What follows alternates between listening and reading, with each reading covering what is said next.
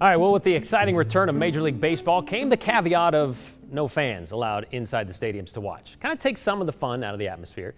Major League Baseball agreed, but they thought, if we can't have fans in the stands, what about virtual fans filling the seats for games on the Fox network? Well, the virtual fans and accompanied audio tracks pumped in make the TV games seem, well, if not a lot more normal, then at least a little more normal. And that Major League innovation, Joe Paris tells us, is powered by a team right here in Boise. And this isn't their first time making it to the show. Everybody came together to really meet a tight timeline, so it was all pretty fast. Creating the virtual fans featured during Major League Baseball games on Fox was no easy task. The whole thing really, I'd say it was about 2 weeks, 2-3 weeks, and we worked pretty much 24/7 to make it happen. Amy Guile is co-founder and CEO of Silverdraft Supercomputing, based right here in Boise, Idaho.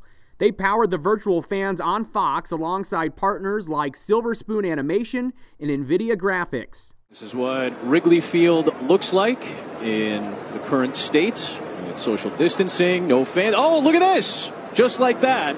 A fan experience is you're in it. You believe in it, you've forgotten about it. Your focus is the game and kind of that energy feel that, a crowd gives to that viewing experience. Silverdraft is no stranger to high-level projects. It's what their team here in Boise focuses on. So if somebody's sitting at a control panel, if there's a home run, you hit cheer and the crowd goes wild.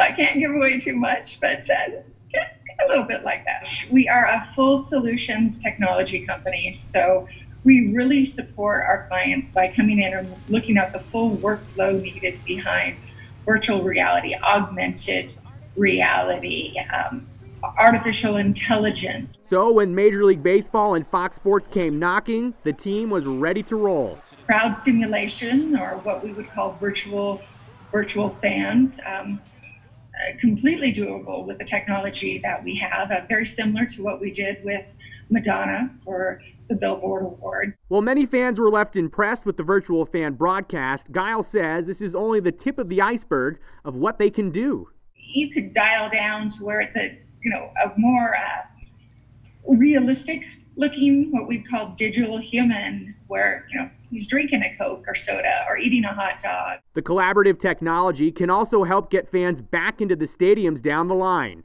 One example? How do we simulate, the flow of fans into a stadium? So that they can do it safely?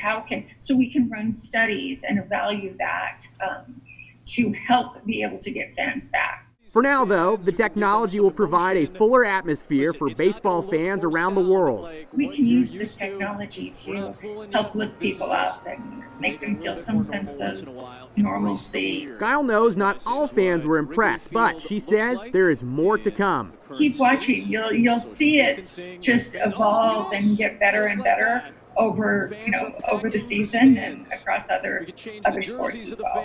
They're sticking around, and I hope we start seeing a lot more of them.